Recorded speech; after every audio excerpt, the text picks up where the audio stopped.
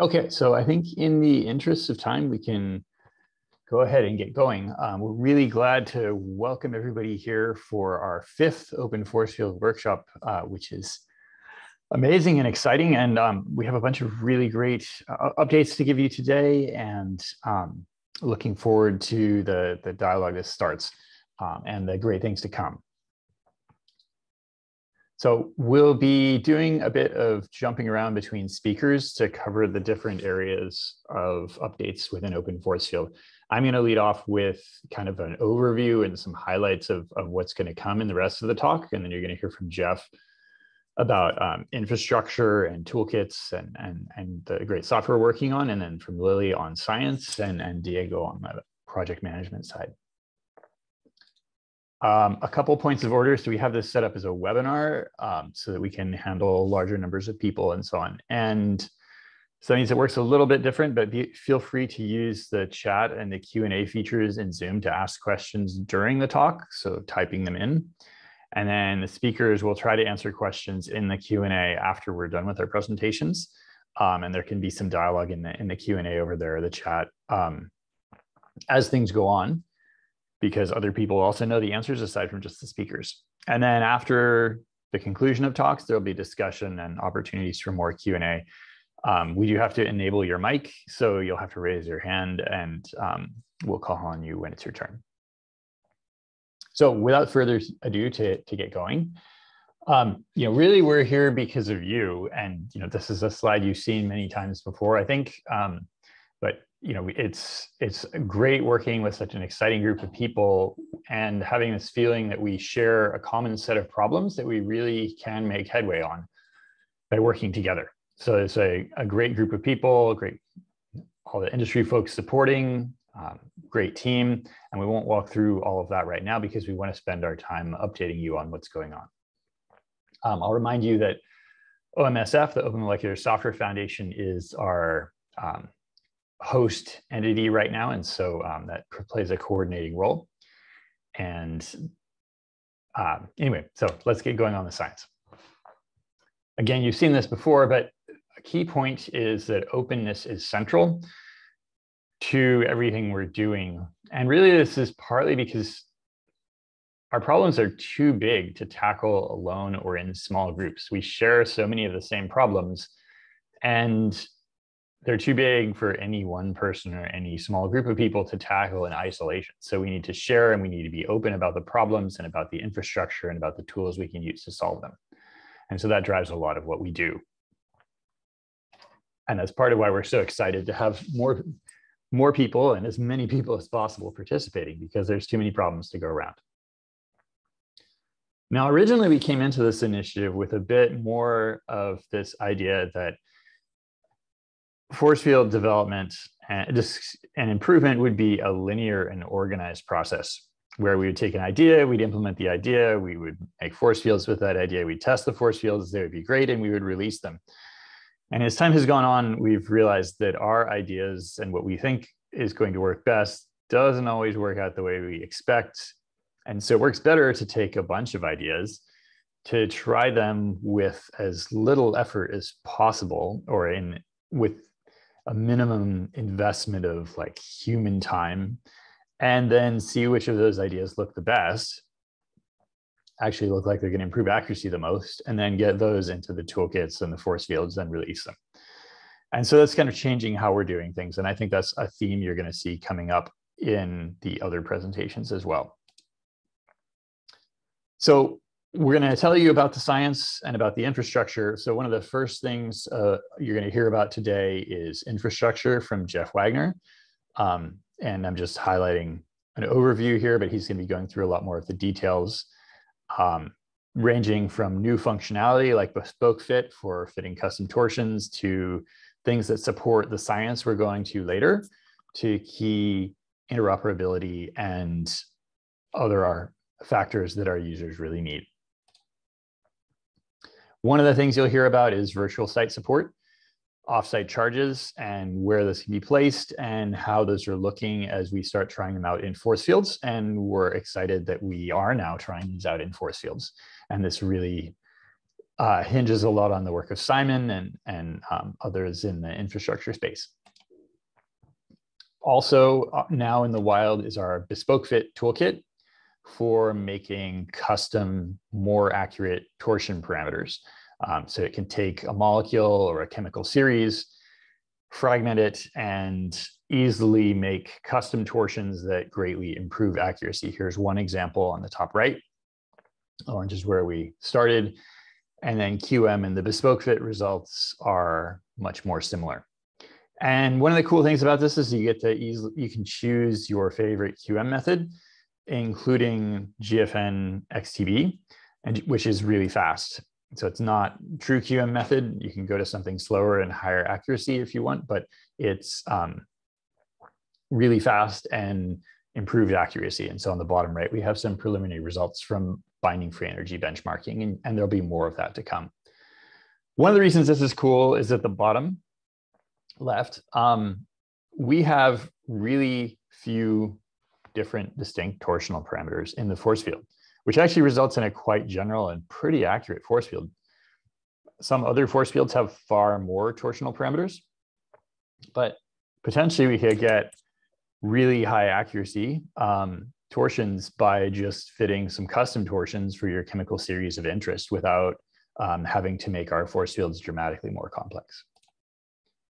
And of course, you're going to hear also about biopolymer support for our coming Rosemary release. As I can attest from some of my postdoctoral work, handling covalent modifications of proteins can be a real pain in the neck with current force fields, but with once we have a protein force field, we can easily consistently treat the protein and the small molecule. And you're going to see an example of that today. Here's a snapshot from a simulation of this where we have an amber protein force field on the backbone and sage small molecule force field for the covalent modification, and it works. Another thing on the infrastructure front that we're continuing to work on is benchmarking infrastructure. As you've heard in the past, a key thing driving people's interest in open force field has been using force fields for binding free energy calculations. And so we've done some work in the past on benchmarking those, but we really need to turn this into something that we can routinely run in a high throughput manner to always rapidly assess how our force fields are doing. So we're working on getting that type of infrastructure going on Folding at Home so we can benchmark rapidly on a large scale and assess progress. At the same time to all the infrastructure work, there's a whole lot of really great science going on, from checking that we're using an appropriate level of QM theory to better initial guesses to force fields. And a key one is protein parameters. And you're also going to hear about work on virtual sites and graph charge models and a lot of other things that are going on.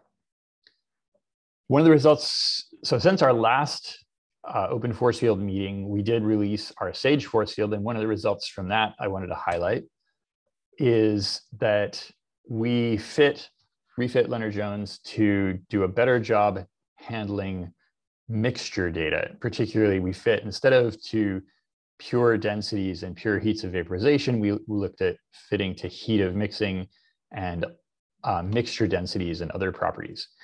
And we found that training to mixture data actually improves the performance relative to training pure data only. So if you look at like prediction of, so not on training data, but test data, salvation free energy, you can see that in the orange and the purple, if we train in the old way, we increase the error. Whereas if we train in this new way, we decrease the error and get closer. The distribution is more evenly distributed. And you see the same thing in this data, in this visualization as well. So that's exciting. And I think new in the force field development area that pure data can cause some systematic problems, it looks like. Especially potentially the heat of vaporization. We've also made a bunch of improvements to the force field fitting process itself, and these are going to get rolled into our next release, we expect. One of them is that previously, most of the data we were using for torsion fitting was coming from torsion drives only, but it turns out we also have data on what torsions should be doing from optimized geometries. So we can start looking at including information from those optimized geometries, looking at how wrong torsions are when we optimize geometries versus optimize them. And we can include that in fitting. And when we do that, it looks like it improves accuracy of geometries coming out. So these are plots, you'll see these quite a bit. And this is torsion fingerprint deviation on the top. And we're looking for this peak close to 0 to get higher. We've done also, another thing we've tried out is taking different initial guesses for parameters from the modified seminario method based on QM. And that also seems to improve accuracy of the fits we get. We're also, for the first time, starting to fit our improper torsions. And that also improves RMSD, so geometric measures of performance, and maintains good energies. And so on the bottom, you can see a bunch of these different improvements being tested at once. And what we're seeing in the orange is the best performance, and that combines several of these different improvements. And you can see this on industry benchmarking as well. This is looking at energy error. And the purple and red methods are combining more of these different improvements. And we see significant improvement in this is how much, what fraction of the data is in the lowest energy error bin. And so we see that significantly improved.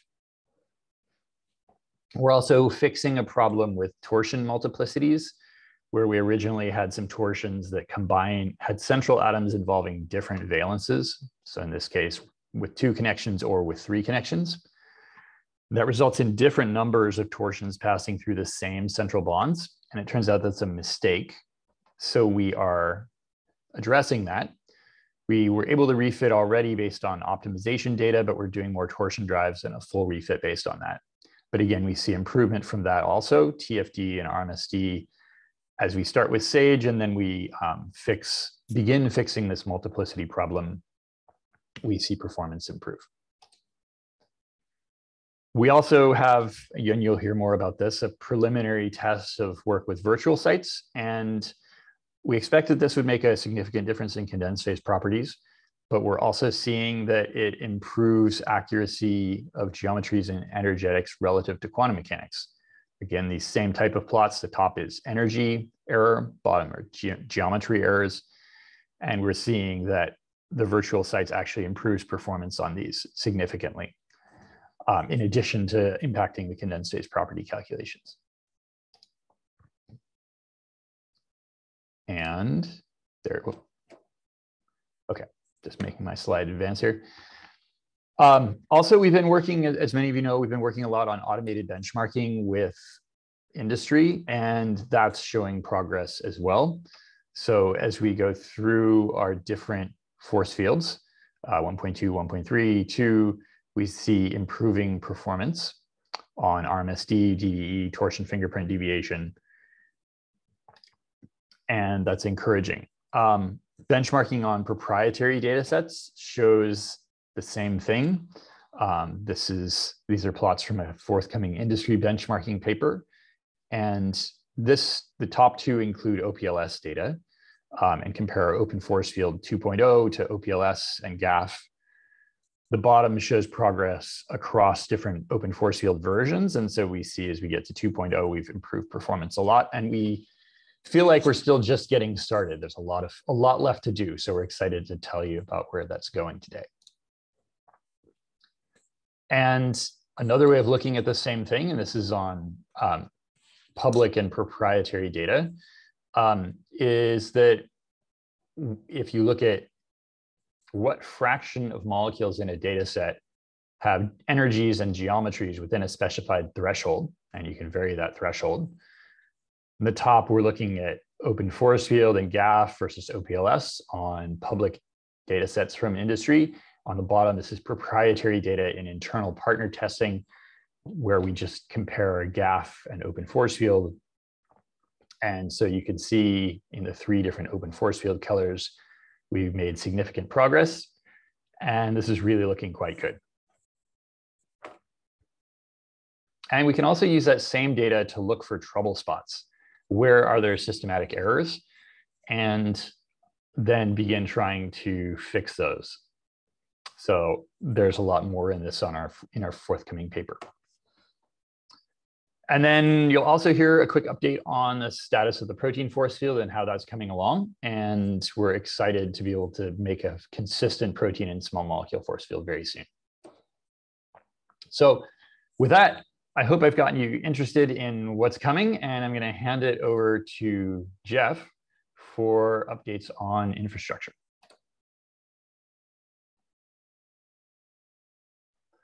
Great, thank you, David.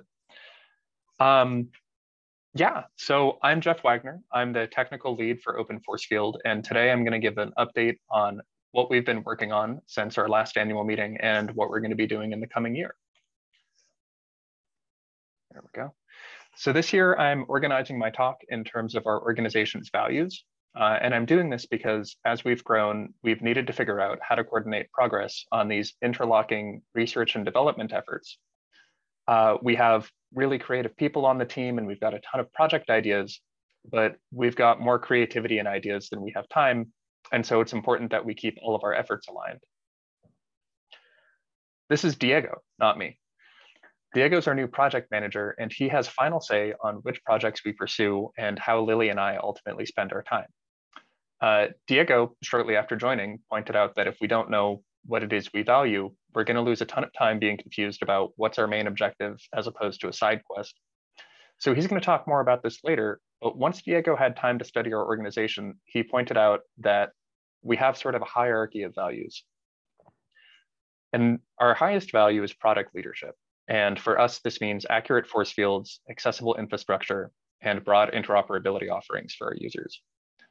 Our second highest objective is what's called proximity with users. And so this is things like custom solutions or features that apply to a subset of force field users, but not all, and engaging in deliberate joint development with other simulation ecosystems to make shared features. And third, we want to achieve operational excellence. And for us, that means improved transparency about our plans and improved predictability about the timelines and the scope of the projects that we're going to undertake. So today I'm actually going to go through these priorities backwards from lowest to highest, because after me, you'll be hearing from our science lead, who's entirely consumed with force field accuracy. So she's got a lot of cool things to share. And at the end, we'll switch over to her to hear about more force field developments. So in everything that we do, there's this constant pressure to add one more feature or to take a passing suggestion and redirect the work that we're doing to do a bit more. But this comes at the cost of uncertain time estimates and miscommunications over goals. So after working through a bunch of projects, we found that when we have scope creep or ambiguity and who gets to make decisions and when they happen, the cost ends up becoming very high. So here I'm showing some project plan pages from our public Confluence where we have these clearly defined roles that ensure that the relevant stakeholders stay informed, but that decisions can be made by the people that are most involved. For a few of our major development projects, we're using these sorts of pages to ensure transparency and predictability. And this ensures that everybody understands the goals and that there's a concrete framework for changing them when new information emerges. And even more so than our code, it's incredibly important that we keep our standards and specifications public and current. So here I'm showing the latest published version of the Smirnov specification, which now has a dedicated home in the Open Force Field Standards repository. This lets the specification be discussed and versioned independently of our software.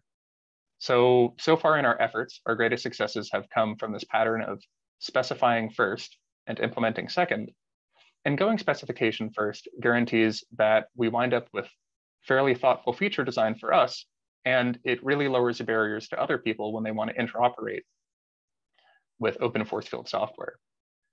But this is just the readable view. It doesn't imply that this is publicly writable. And that's why we have a public source repository for the same standards and specifications. So by maintaining a public standards repo, we ensure that we can communicate plans and potential changes to other maintainers adjacent to our ecosystem, and that we have a platform for their feedback. Early on, we added a few pressing Smirnoff enhancements that were brought up in the past year. Those would be things like clarifying ambiguities in the specification and some minor adjustments to facilitate interoperability. On the left here, I'm showing the issue tracker from the standards repository, showing the enhancement proposals that have gone into the Smirnoff specification. And I would really love if other developers in the ecosystem could follow this repository and weigh in when we're making important decisions that might affect them. And since we're still talking about operational excellence, here's some data from Ben Pritchard showing our cumulative total number of core hours used and cumulative total number of jobs completed on QC Archive.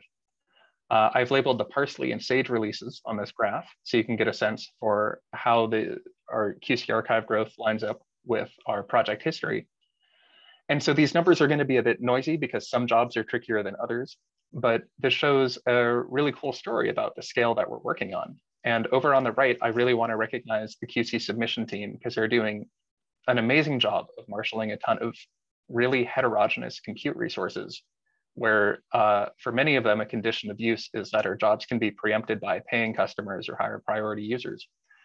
And they've been dealing with a ton of unique challenges that they've overcome. So this team's really brilliant, and we're getting some really awesome data sets from this for our fitting. And as a final point for operational excellence, I wanted to show what I'm going to call the subway diagram for where we are in terms of the infrastructure team's goals. Diego's pushing us to more clearly communicate our plans, and I found it really interesting to make this because it helped us discuss longer-term options and trade-offs. The way to read this is that full lines show tasks that are done, and dashed lines are tasks that are in progress, while dotted lines aren't yet started. The colors indicate who's working on what, and when things are in gray, that means that nobody's been assigned to do them yet. So I've added in this vertical line that shows where we are right now. So from top to bottom, we have Bespoke Fit having been released a couple of weeks ago for those of you who are watching. And this is a black line because Simon and Josh Horton mostly worked on this. In green, we have Josh Mitchell's work, and this is the documentation track. So our themes across all of our repositories have been standardized in our documentation, and we've released user guides for all of our major packages. And next up on Josh's plate is going to be centralizing documentation examples and preparing a series of example videos and running hackathons. Next is the toolkit track. And in black, we have the completion of a refactor of our virtual site implementation, which I'll be talking about more later. And it's black because Simon did this before he moved on from Open Force Field. And in blue, we have what's going to be our next major release, which is the Toolkit Biopolymer Refactor. And you should expect to see this in the coming weeks. In red, this is David Dotson's work on our QC compute marshaling. So like I showed before, we have heavily automated QC computations. And in the next few weeks, QC Archive and Mulsi are going to be releasing a new version of QC Fractal that's going to require some updates to our infrastructure, which David's working on. Like Mobley showed at the beginning, we ran a season of benchmarking using a couple of custom-made tools. And that's complete, but we do want to continue on benchmarking, especially making a more modular benchmarking framework that the science team can use, where we can add in new sorts of analyses to guide our force field development. In red, we have David Dotson working on interoperability with Open Free Energy. And after that, he'll be working to complete our interface with Folding at Home, and I'll talk more about that later. And finally, last but not least, in orange, we have Matt Thompson doing an incredible amount of work really to prepare interchange. And interchange has already been integrated into the toolkit, and it will be a major part of our next toolkit biopolymer release. But in the future, we're going to work on getting our Amber and GrowMax exporters production ready and able to handle proteins and virtual sites. And after that, we're going to work on importers for things like Parm tops and serialized OpenMM systems.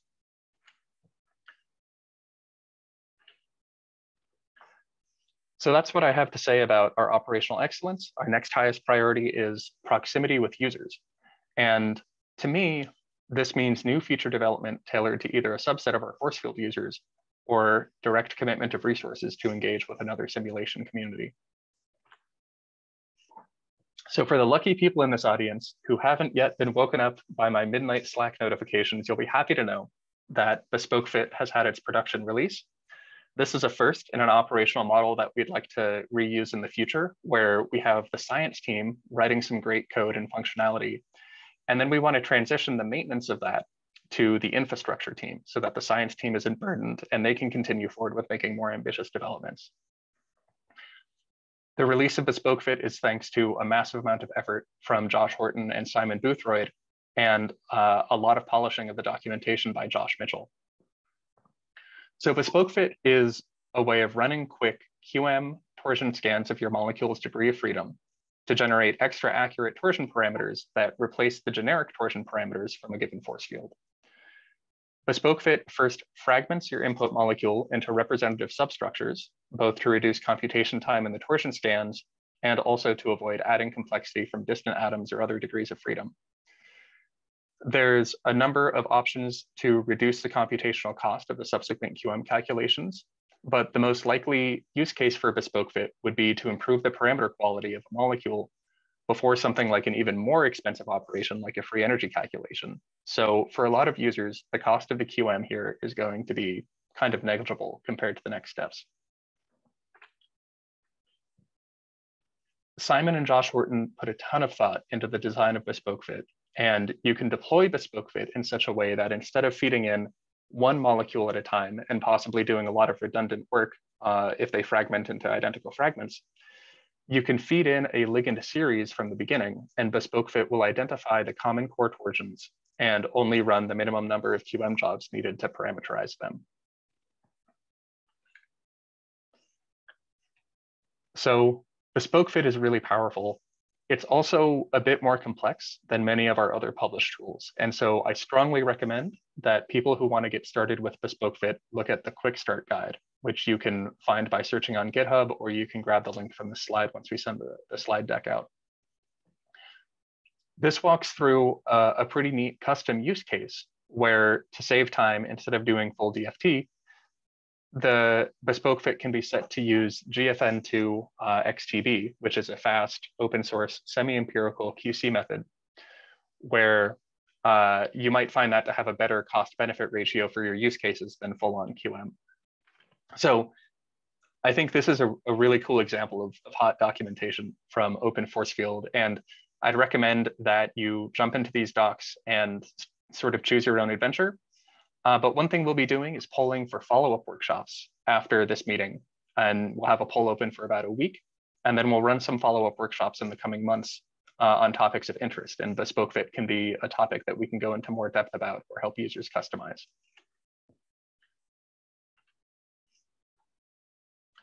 And so since we're still talking about the user proximity goal, I did want to follow up on last year's benchmarking project. So to review, this is a project where people could feed in a bunch of molecules and then have our DKit generate conformers of them, then use Sci4 to run a quantum chemical optimization of the conformers that our DKit generated. Then we bring in a bunch of different force fields, and we see for each of these minimized QM conformers, one, would the force field keep the molecule in that QM minimum by looking at the geometry? And two, would these force fields accurately predict the energy differences determined by QM between these conformers?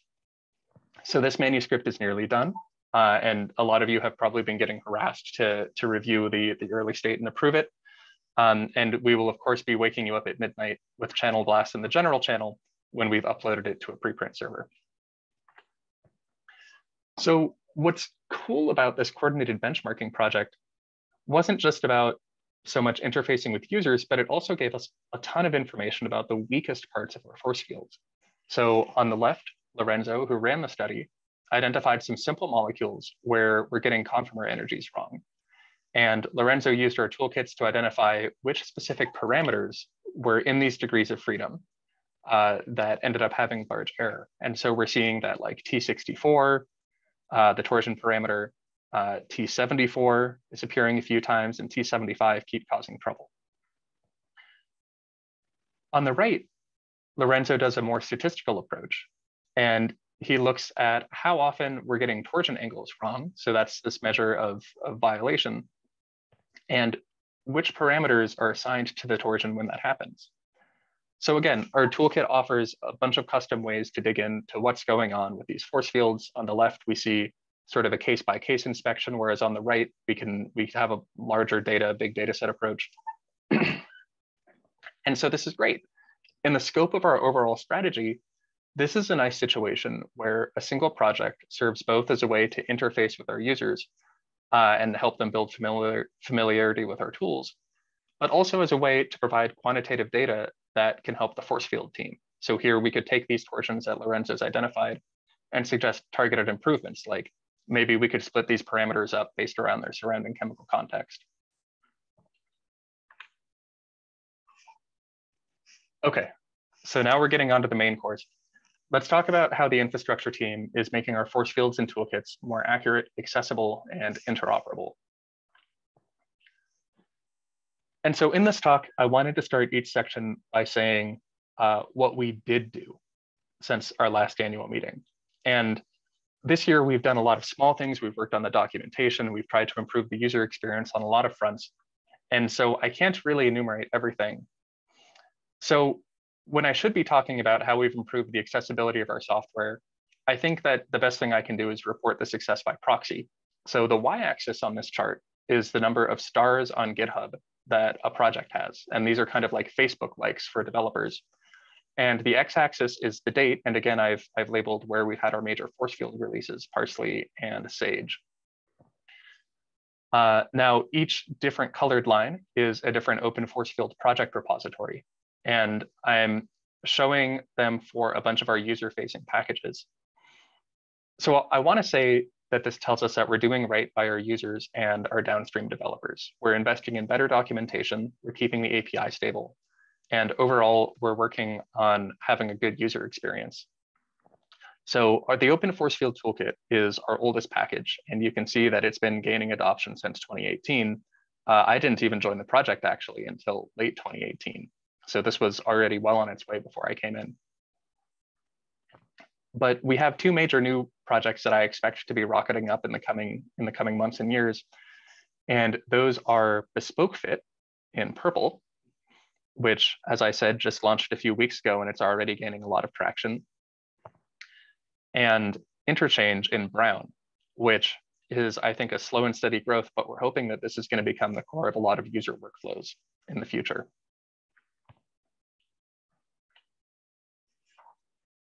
And so stars are easy to measure, but they aren't the be all and end all for us.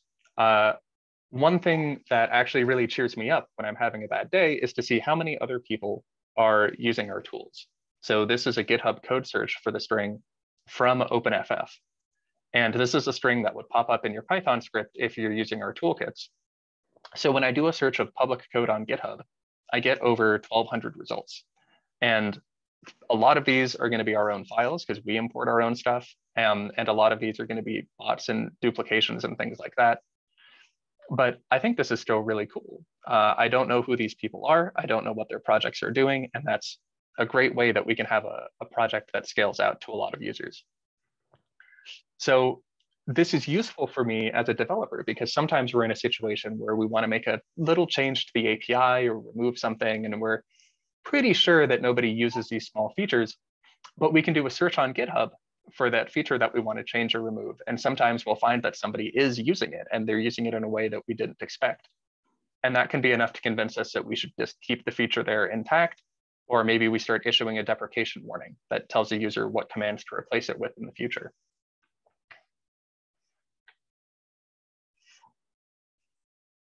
And so I think a really big component of our user growth has been the result of some great focused work by Josh Mitchell. So Josh is our specialist technical writer and scientific communicator. He's a computational chemist who's absolutely obsessed with prose and page layouts. And he's been doing some great work all over our repositories and documentation. What's really helpful is that he also brings a fresh pair of eyes. and can see the things that we've gotten like accustomed to overlooking. So for example, he realized that when users go look at documentation for one project, there's very rarely references to the existence of other open force field projects. And so these users will come in for help with a certain task, but they don't end up discovering that we have other tools that can help them complete their whole workflow. So Josh saw this problem that we've had for a long time. And one day he just made this central documentation page. It's docs.openforcefield.org. And this page is really simple. It just lists all of our public facing production-ready software and links to their documentation and provides short descriptions for all of them. And I think when you're standing so close to a problem, you start forgetting that it's there, and Josh can come in and just fix stuff like this, which I think is really great. Another example of a complete oversight by us is one day Josh opened this pull request called molecular gastronomy. And gastronomy is this obscure word that basically means cooking. So Josh had added a, quote, cookbook to the open force field toolkit documentation. And this just lists every single way that you could make a molecule. And I realized that actually when I talk to new users or when I try to convince somebody to use the open force field toolkit, I always have to start by explaining what's an SDF and what are all the ways that they could make their molecule. And it's like, oh yeah, wait, we could have just made a page and listed all the ways to make a molecule. And that's, the big barrier that probably deflects a lot of our early users. So Josh does all sorts of great stuff like this. He did a really good job of standardizing the themes of our documentation. So now when you go to all of our different repositories, things are very consistent. We've got that cool logo. I love this logo. And we're using the right shade of blue so it matches up with the rest of our branding. And, I'd like to walk through a lot of specific stuff that Josh did, but it's just like everything got easier. And if you look at on the left, this is the old form of our documentation. And on the right is the new. And when I interface with these pages, I just find them more pleasant to look at and faster to navigate. So this is supposed to be the end of me talking about Josh's work, but you're actually going to see a lot more of it because I've stolen a ton of his figures for the rest of this talk. Okay, so that was accessibility. Let's talk about interoperability. First, I need to apologize to everyone. We are going to be switching our units package in the next Open Force Field Toolkit release. The units package, formerly known as SymTK units, which is now known as OpenMM units, aren't really the best option for us moving forward. And so instead, we're switching over to a solution based on Pint. Pint is this really broadly supported units package that's used all over the place, including in multi software like QC Archive. And our big advantages here are that we're going to have tighter control over the serialization of our data, and that we'll be able to swap in different code data references as needed, among other advantages. So we do know that a lot of you have scripts that need to talk to an interface that expect OpenMM units or that emit OpenMM units. And so we've made sure that we have these very straightforward converters. We have to OpenMM and we have from OpenMM.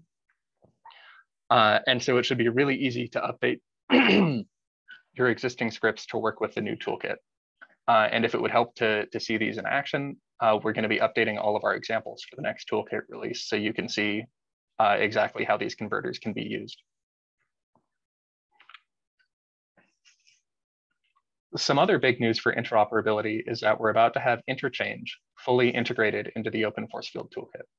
And this has been the result of a really huge amount of work by Matt Thompson to do the initial development and the validation to show that we're getting the correct outputs. He actually, in implementing this and in validating it, he looked so thoroughly that we found places where the original toolkit code was doing the wrong things. He went fishing with dynamite in a net and he found a bunch of bugs out in the ocean. And so, yeah, we found existing toolkit bugs just by doing large enough searches. And he found areas of the Smirnov specification where when you looked at it, it was actually incomplete. And so he spearheaded a lot of both development and specification work to shore these up. What I'm showing here is a workflow that's sort of the main use of interchange for most users. And in this case, we're loading a prototype of a protein force field. This is FF14SB ported from Amber into Smirnoff format. And we've got a topology that already exists. And now instead of running force field.create OpenMM system, we're running force field.create interchange. And if we inspect this object that comes out, we see it's an interchange. It knows what kind of potentials it contains and how many atoms. And with interchange, you can go and query parameters directly. So if you wanted to change some bond parameters or see what's assigned where, all of the information is in there and it's accessible through the interchange API. But what's great is most users don't care. And so you can still go right to OpenMM using this interchange.toOpenMM function. And you'll get out the same OpenMM system that you would have by running forcefield.create OpenMM system. So to drive this point home, your existing scripts for just about all of our users are going to have a call to forcefield.create OpenMM system, where you pass in a chemical topology. And now we have the option of running forcefield.create interchange with that same topology, and then running interchange.toOpenMM. So this is a meme from The Office. Corporate needs you to find the difference between this picture and that picture. They're the same picture. And I mean that in more than a you'll get the same result sort of way. I mean, now in both cases, the same code will be run. So you can trust interchange to be a core part of your workflow once we get it into the next release. Okay, so a bigger picture, what is interchange? Interchange is a lot of things to a lot of people. In a workflow, interchange is the thing that you have after you've applied a force field to a molecule, but before you've exported that to a specific simulation format. You can do all sorts of manipulations at this stage. For example, you can combine interchanges to add in components that came out of different workflows. So for force field developers, interchange is a way to reach into a molecule that's already had parameters assigned and modify the physics. And that's going to be really helpful for our fitting team. For other people, interchange is going to be our replacement for ParMed's conversion functionality, kind of like what you see on this slide. Some workflows that users want to use are only available starting with Amber and GROMACS format files, and workflow makers will need a way to get their parameterized components into those formats. That's what we hope to offer for them with interchange. At this moment, we're only endorsing fully the OpenMM export route. Like I said, we've done a lot of validation on this, and we've proven that it's equivalent to the existing toolkit behavior. But we also have partially featured Amber and GROMACS exporters in place, and we'll be updating you as we develop and validate these more. One thing that's not actually shown in this picture, but it's really important nonetheless, is that for machine learning people who want an entire simulation system defined as numerical arrays, there are API points in interchange that export to vectorized representations. But because there isn't really a single standard destination format for how you'd represent a simulation system in a machine learning library, you may need to access the lower level API to make your custom exporter, though we do have some existing exporters that may work for you just out of the box. So a question that we get a lot about interchange is, well, when can I fully replace ParMed in my workflow? And the answer is that depends on exactly what you're using ParMed for. So this is a work breakdown structure that Diego helped us make. And we've been making these for a few projects in open force field, but they're super technical, so we're not going to show any other ones today. But this is the WBS, the work breakdown structure for the upcoming interchange releases. Now on the top right is our color guide for the priority of each item. So blue is top priority, and then green, and then yellow, and then purple. And you can read these colors as sort of corresponding to major upcoming interchange releases. So in our work breakdown, we've got these branches for the major simulation engine. We've got Amber and GROMACS and OpenMM. And under each one, we have a split between export functionality and import functionality. And what's important to see here is that the exporters are all in the top 3 tiers of priority. They're blue, green, and yellow. But the importers are all in the bottom purple tier. And this is because during our early design work, it became clear that imports, like making an interchange from a PARM top or from a serialized OpenMM system, that's going to be way harder than exporting. And so because both directions are valuable, we're going to get fully featured exporters working before we move on to making importers. Now, what that means for you, if you're using Parmed right now to convert from OpenMM systems made by the Open Force Field Toolkit to an on-disk format, and you're only doing that for small molecules, we call that vanilla. And you can go ahead and start trying to put in interchange right now. We're fairly confident that you're going to get the right numbers, or that there's only a few more bugs to shake out. But then we would call proteins non-vanilla, because we need to do some more validation about how we're handling hierarchy information, like residue names and residue numbers. And in some formats, we need to resolve issues where residue definitions can be tied to the physical parameters. And that's going to be complex for us because Smirnoff parameter application rules don't know about residues. So we're going to try to get residue handling in as soon as we can, so that you can export the systems made by our next generation of force fields. It's a similar situation with virtual sites. We're going to get these in as soon as possible, and we're going to prioritize these higher if it becomes clear that our Rosemary force field will have virtual sites in it. But right now, that's a maybe and not a must. So if that becomes certain, the priority of the virtual site exporters will go up. But the big thing that I want to get across is this message at the bottom, and that is, if you're using Parmed in a workflow to load components from files, so if you're loading a ParmTop or if you're loading a serialized OpenMM system and subsequently combining them, then it's going to be a while before you can use interchange to replace that.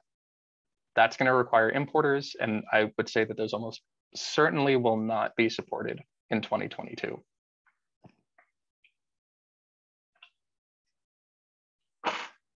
Okay, so that's an update on interchange. I did want to talk about now getting into force field accuracy topics. We're looking at the possibility of using virtual sites in Rosemary or a subsequent force field release. So we'd worked on an initial implementation of virtual sites in the toolkit a few years ago. But what we found is that the further we got into development, the more complexity we had to add to handle some really tricky edge cases. And these edge cases were technically allowed in the spec, but it pretty much indicated that the user was doing something wrong. But we tried hard to accommodate all of these edge cases, and the complexity of this initial implementation ended up being really severe, and it made it susceptible to a lot of bugs. So when Simon, our previous science lead, went to work on virtual sites, he kind of took a machete to this complexity. He proposed an update to the Smirnoff specification, and he added a new implementation in the toolkit that just ruled that weird edge cases are unsupported. So Simon did a great job with this refactor. It adopts simpler behavior, and it doesn't allow ambiguous uses. And even better, this refactor was accompanied by some really stringent tests for parameter assignment and geometry. And that will help us keep the complexity in check in the future. And so here we're showing a couple different kinds of virtual sites that can be applied. Lily will talk more about the kinds of virtual sites that are likely to go into our initial force field, but this is sort of a proof that we're doing it right now, the geometry looks right, and these are correctly interacting offsite interaction centers. Now, as we're preparing to make a protein force field, there are a few new pieces of infrastructure that we'll need to add to the fitting pipeline. Now, in particular, I'm pretty sure that a lot of our users are here because they want to know if our force fields are going to perform well in predicting binding free energies.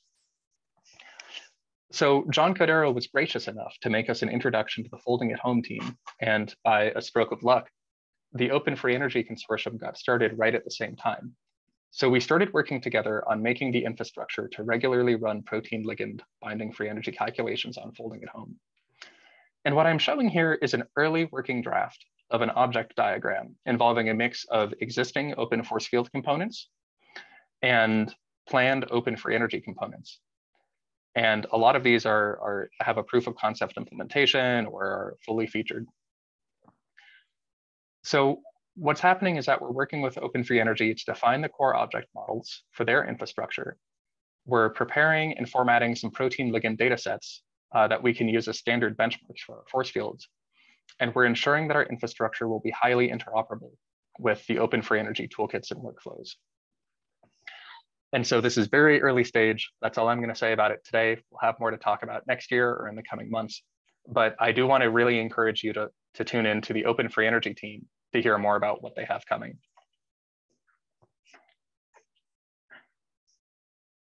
Okay, now the final thing I want to talk about today is adding protein support to the Open Force Field Toolkit. By, quote, supporting proteins, I mean a few things.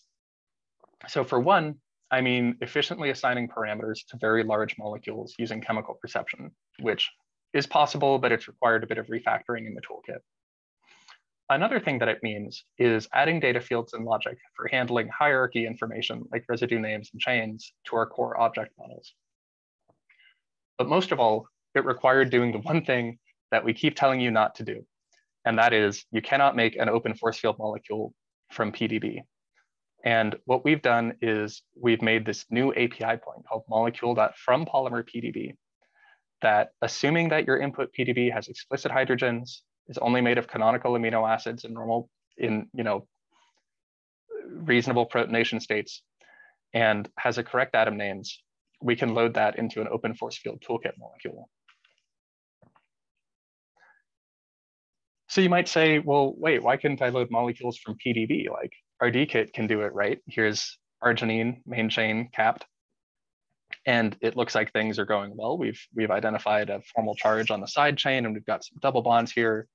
What's wrong? You'd think that everybody wins. But very often with PDB files in the wild, you run into trouble. So here we try to load a capped histidine protonated at the delta nitrogen. And here it wasn't able to recognize any of the bond orders. There's something wrong about this input. And this is a pretty realistic input. I believe this came out of Amber Tools. And so we have to be a little bit strict in how we handle PDB loading, because we don't want to have fail deadly cases like this, where we automatically try to add some information, but we do it wrong and we have no way of warning the user that that happened.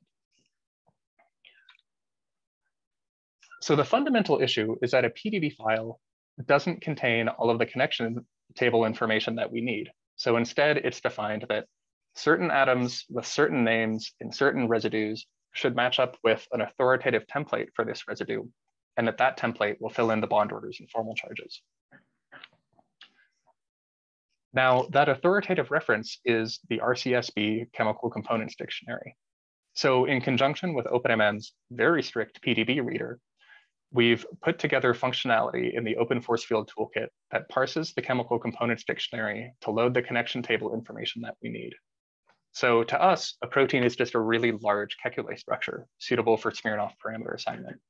And while you might say, wow, that's a lot of work for something that our DKit could kind of do already, what's even more exciting is that building this infrastructure for proteins opens the door for us to load and parameterize user-defined polymers in the future.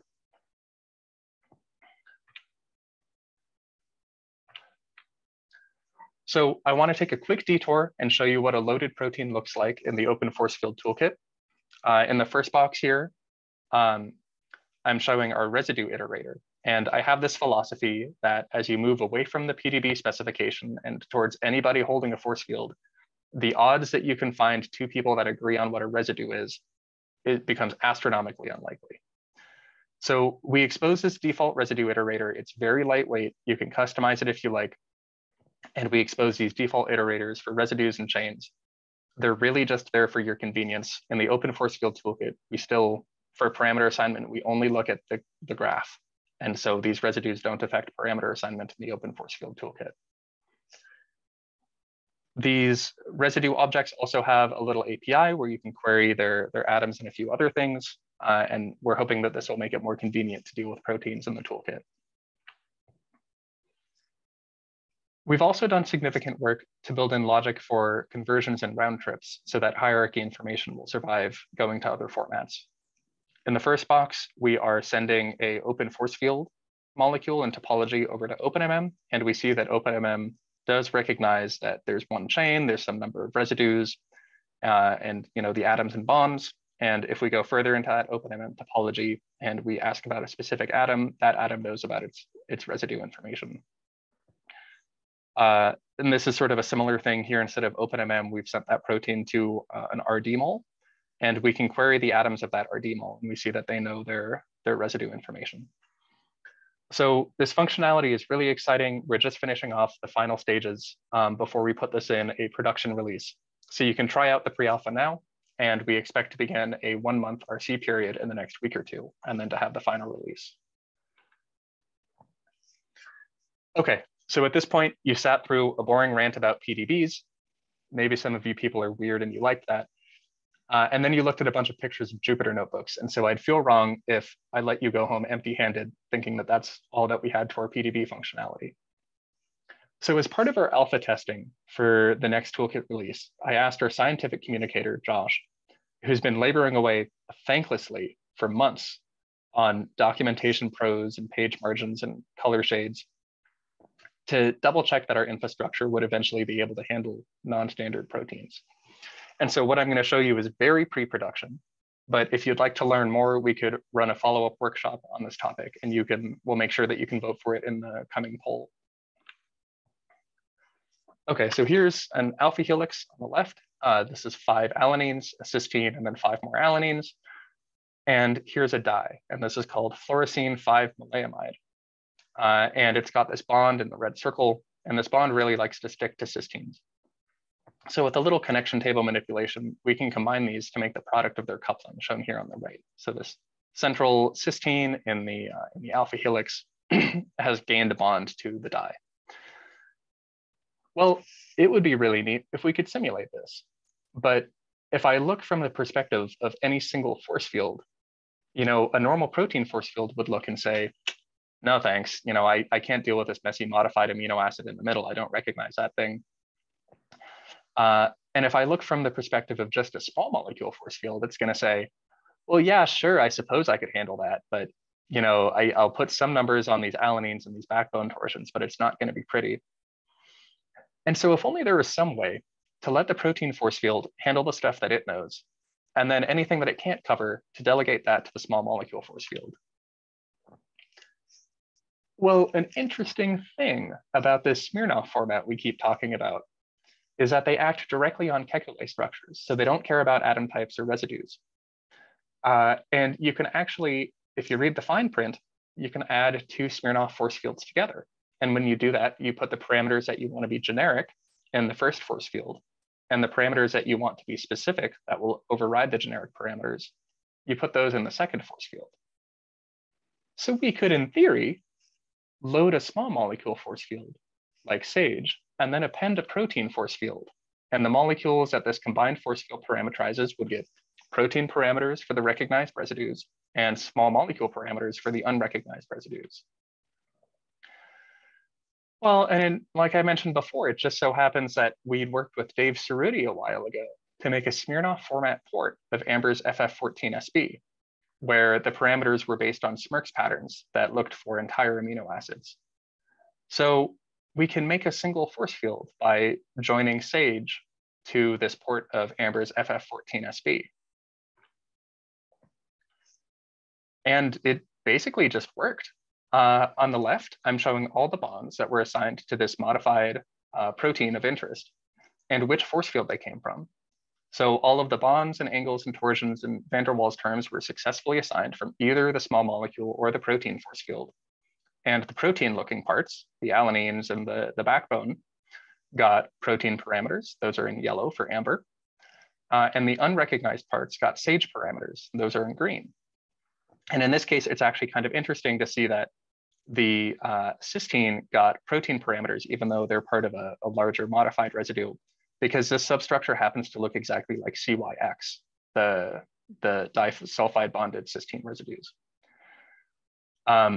But then all of the modified, like all of the dye and the modified amino acid got valence parameters from SAGE. Now, the partial charges were a bit trickier because we didn't have a library charge for the modified amino acid. So over here on the right, we had to go and do a separate step where we made a library charge by splicing out the modified residue and then capping and charging it using AM1BCC, then turning that into a new library charge in this combined force field. And here it is simulating the things that seem like they should be planar, stay planar, nothing unfolds. And so things don't look too bad at all. we would love to run a force field workshop on Hackery like this. And so you can feel free to vote for this in the follow-up polls. I'll say at this point, we wouldn't recommend that you actually use this workflow for publishing or anything. Sage and FF14SB have never met, so combining them is maybe a little bit scientifically dubious.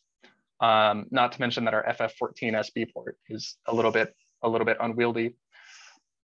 But the force field combinations that we did here are very similar to how we're going to be making the Rosemary force field.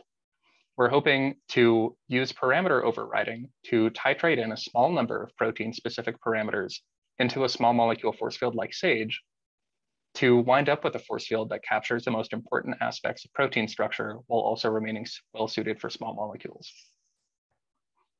So on this high note, I'm going to turn over the talk to Lily to talk about the details of exactly how we're going to be making Rosemary and what else is on the roadmap for the future. Thank you, Jeff. So hi, everyone. I'm Lily. I just joined Open Force Field at the start of this month as the science lead. And today I'd just like to show some of the amazing work that the science team has done over the past year, what we're currently working on, and some exciting future developments to come. That is if I can change this slide. Oh, you may need to click in the window to get it. Yeah, no, I am doing that. Here, let me cut off your share and try again. Okay, could you request once more? Oh, great. Cool. So at the last meeting, Sami introduced the development that went into the Sage force field, which was released at the end of August.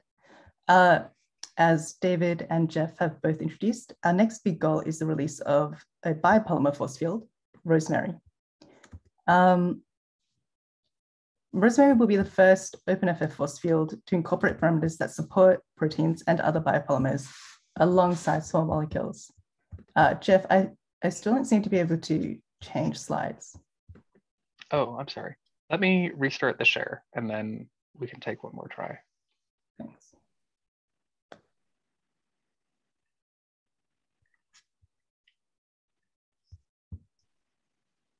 Okay, could you request once more?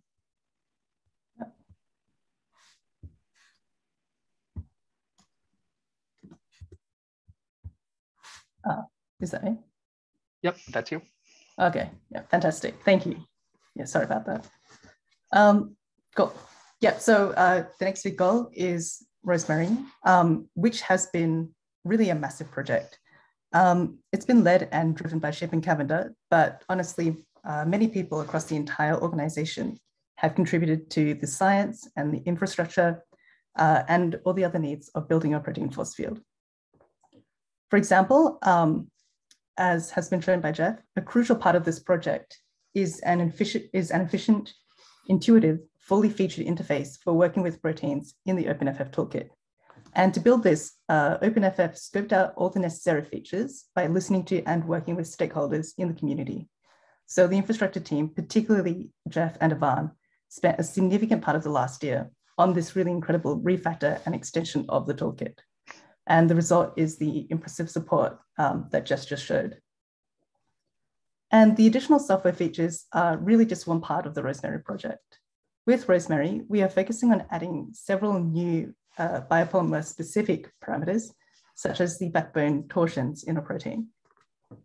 To fit these new parameters, we've really been able to capitalize on the existing quantum chemistry pipelines laid out before to systematically generate testing and training data, such as optimized geometries and torsion profiles.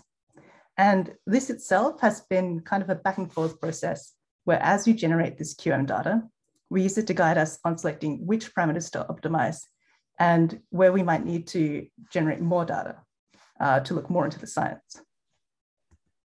So for example, one question we've had to ask is how specifically should a single torsion parameter apply?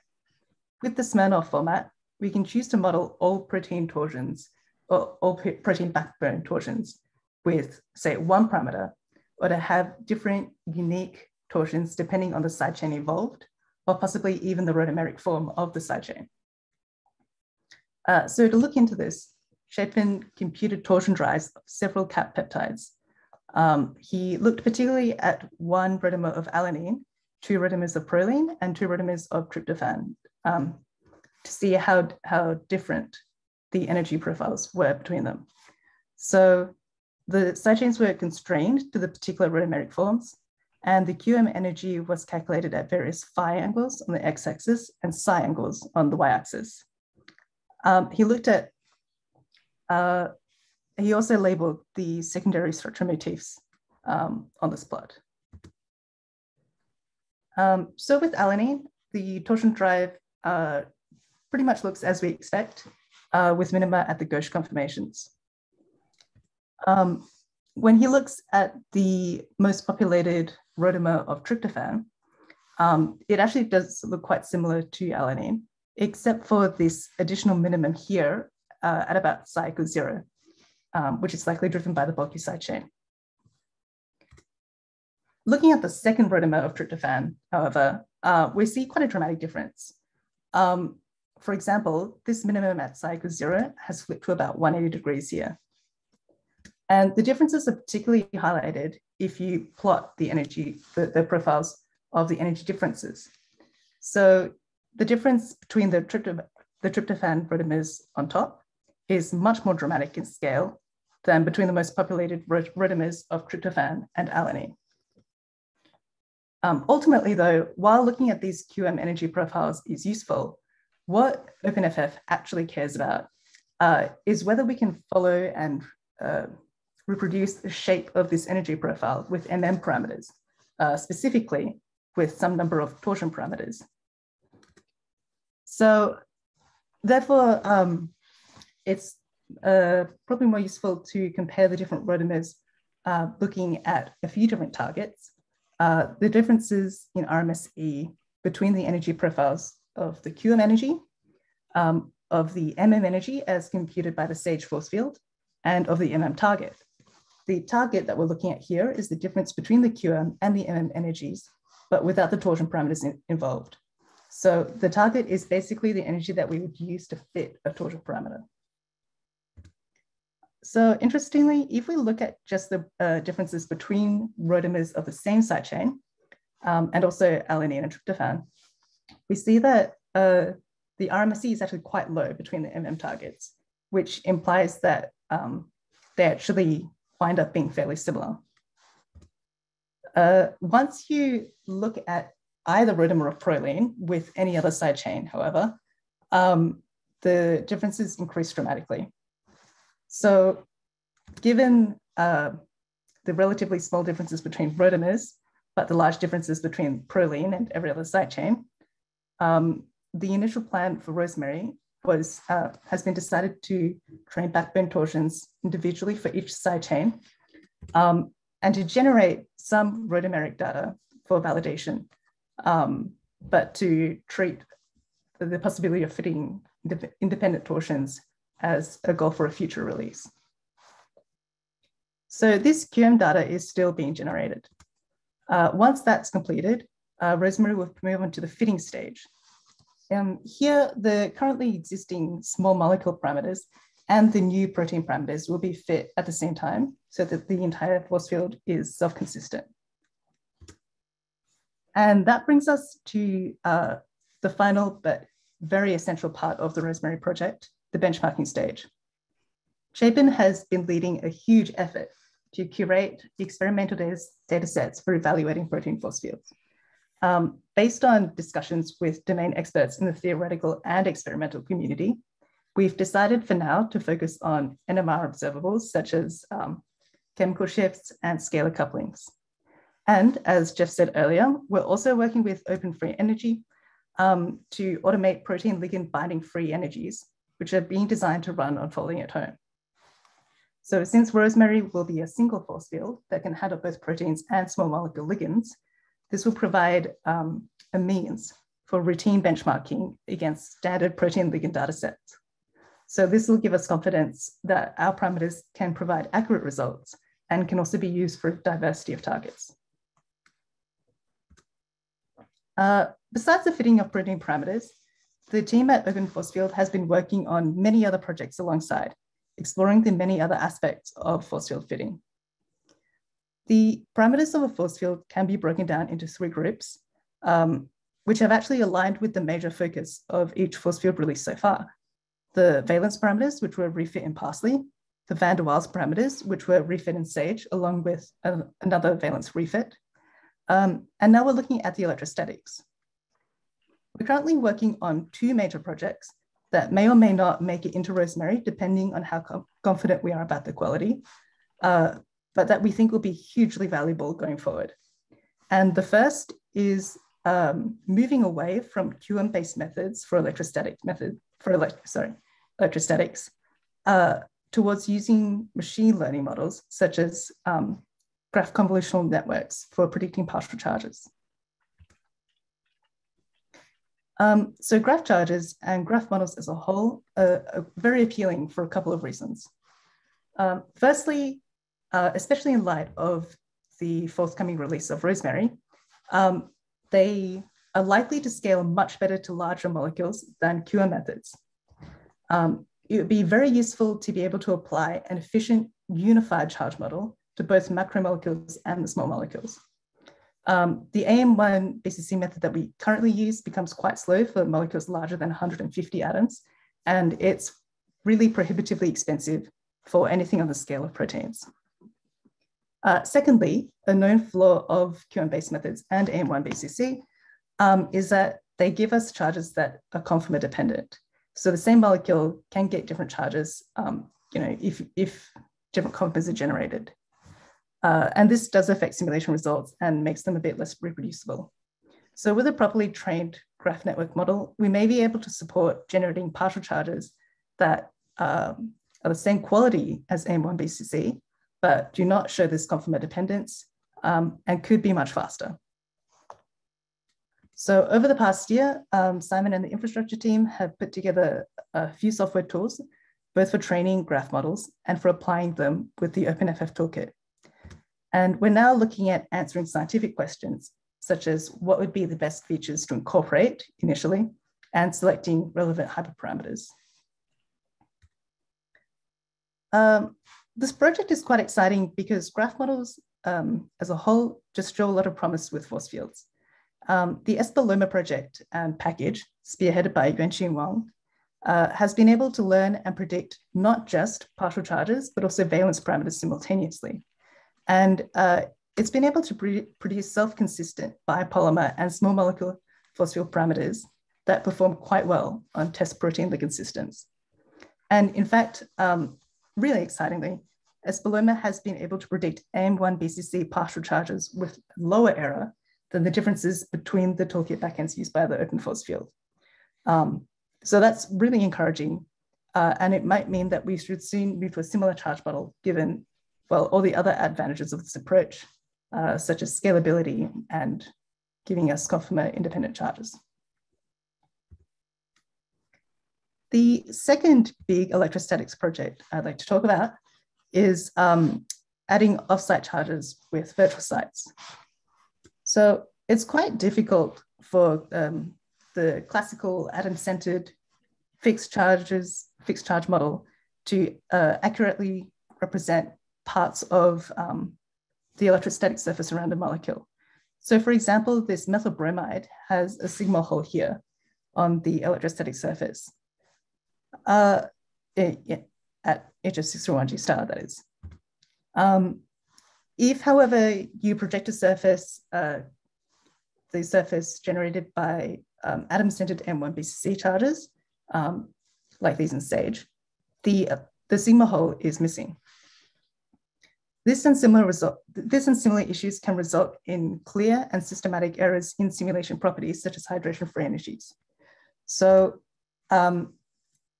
knowing that we can add virtual sites to improve the anisotropy and give us an electrostatic surface that corresponds with the QM much more closely seems like a clear direction forward for improving our simulation results. So following this hypothesis, the team at Open Force Field, primarily Simon, Owen, and Trevor, have been working towards the goal of adding virtual sites to a force field release. As discussed by Jeff, the OpenFF toolkit now has robust support for virtual sites, and we're now able to train and test a set of virtual site parameters. And a proof of concept study on the enthalpy of mixing of halogens and pyridines was quite promising. In both releases of OpenFF force fields so far, with mixtures containing chlorine, the enthalpy of mixing is systematically overestimated in simulation compared to the experimental value.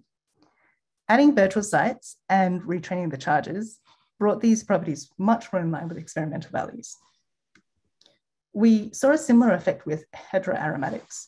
So these data points over here are mixtures of pyridine and pyrrole. In both OpenFF releases, the enthalpies of mixing are calculated at about 0 in simulation, even though they have much lower values in experiment. Again, adding virtual sites brought them much more in line with experiment, but it did actually worsen the enthalpies of mixing of these data points here. So while this proof of concept is quite promising and exciting, there's still a bit of work to do before virtual sites can make it into a general force field release. In terms of benchmarks, as David has said, it was quite encouraging to see that adding virtual sites resulted in generally modest improvements overall for our benchmarks, looking at the calculated energy, geometry, and torsion fingerprint metrics over the standard industry benchmark set. And this was, again, particularly surprising for the gas phase energetics, as we hadn't really expected to see a lot of improvement here, making this even more encouraging. So yeah, we're quite excited about these 3 projects, virtual sites, graph charge models, and the protein parameters. But a lot more has been going on in parallel. And the dedicated team at Open Force Field has been running many other studies into advancing our force fields. And these have looked at quite fundamental questions, such as the modifications that we can make to the force field fitting process, and even what level of theory that we should be using to generate the QM data that we use to fit. And this was a necessary question to ask, because we do want to ensure that we are using the best method possible to get the best data possible for training our force fields. And there are hundreds of post-Hartree-Fock methods, basis set, and functionals that could all be used. And they all vary in accuracy and over chemical regions and computational cost. Hyesu and Pavan curated a set of molecules covering a diverse range of chemistry and calculated torsion profiles using a number of different methods shown here. And after doing all that work, surprisingly, they found that the current default method that we're already using actually worked quite well. That's B3-lip, D3BJ with the double zeta basis set, where the RMSE in torsion profiles was only about 0.1 kilocalories per mole worse than the best functional that they tested. And quite importantly, it was also the fastest functional that they tested. So given this optimal balance between quality and speed, we decided to keep using this method for generating QM data.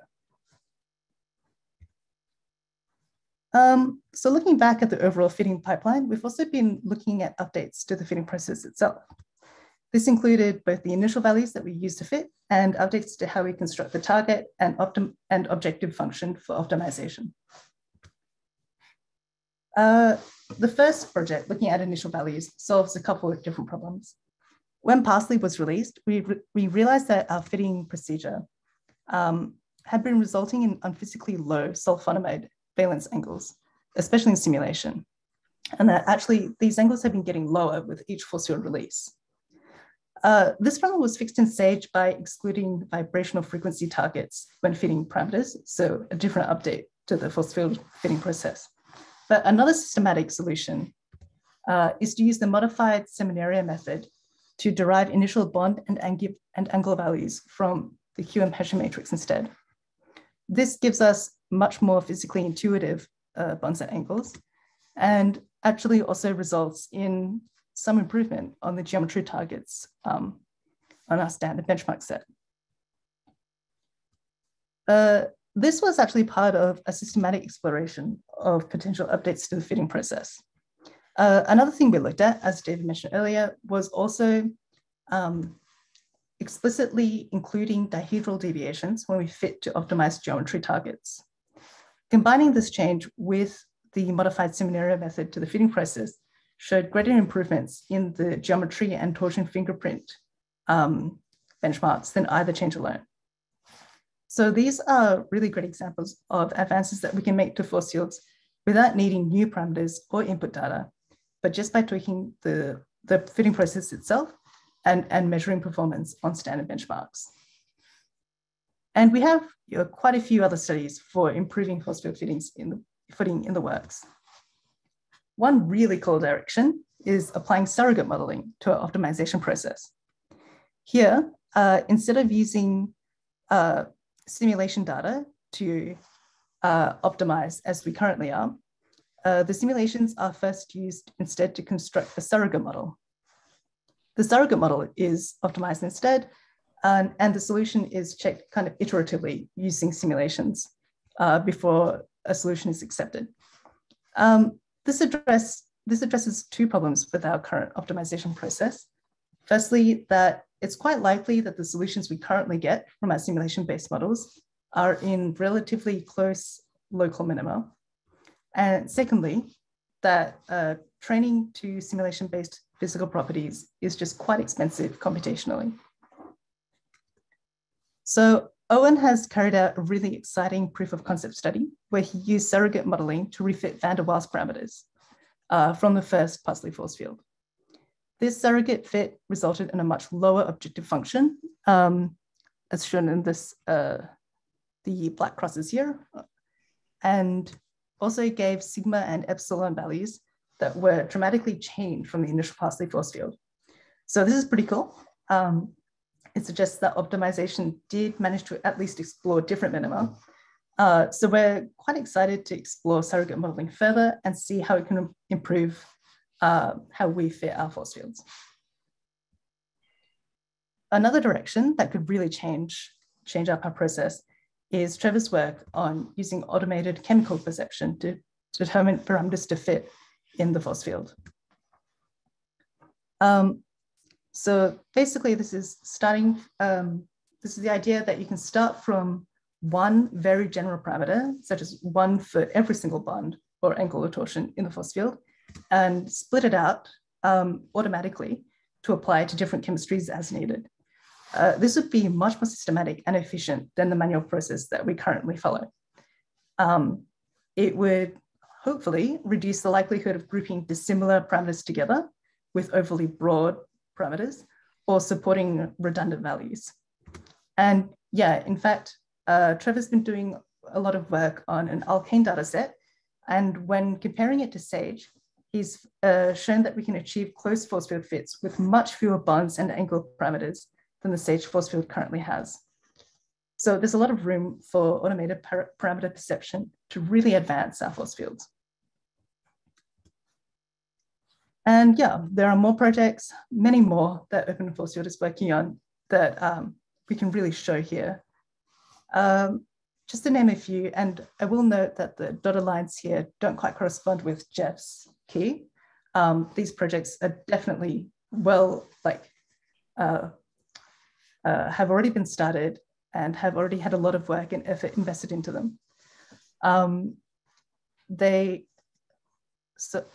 of the works here look at tweaking the parameters themselves, like explicitly enumerating torsion multiplicities, work done by Jessica Mott and Pavan Bahara, or using Weiberg bond orders to interpolate improper torsions.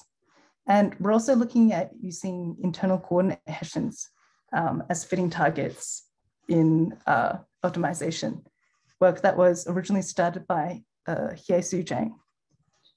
So yeah, we believe that everything on this page And all of these directions that we're exploring will be really valuable in advancing our force fields and our process, and hopefully will show up in a force field release in the coming future. And we're always looking around for more ideas. So please do stay for the discussion at the end of the keynote if you have ideas on where we should go after Rosemary. But different projects will require more or less effort for varying levels of payoff. So we do have to choose which to prioritize with the resources that we have available. And this kind of planning is an organization level decision and something that we really depend on Diego for. So with that, I'll hand over to Diego for a broader perspective on the long-term goals of open force field and the strategy that we need to get there. Thank you so much, Lily. Yeah, hi everyone. I'm Diego Nolasco. I'm the scientific project manager at OMSF, and for now I'm being shared between OpenFF and OpenFE, and it's been really cool. It's been a really cool journey for me since January. Today I'm not talking about project management. I'm talking about a little bit about strategy. And the OpenFF initiative is a sci-tech organization. And in this way, our endeavor involves both science and technology. We can divide our efforts into two equally important fronts, making our models more accurate and / useful, and providing additional features / functionalities for our users.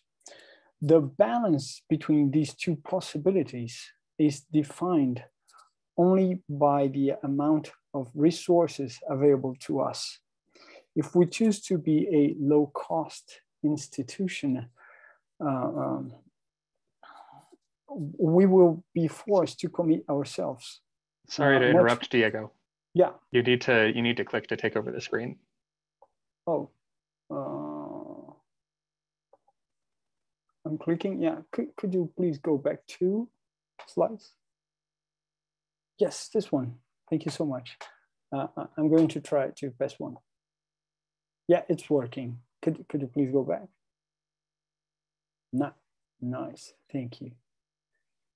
I was saying that, yeah, if we choose to be a low-cost institution, we will be forced to commit ourselves much more to maintaining and gradually developing a few foundational core products than to the possibility of innovating on a daily basis. If we assume a somewhat more expensive positioning, we can lean much more towards the new features without, of course, neglecting the maintenance of the quality of what has already been released.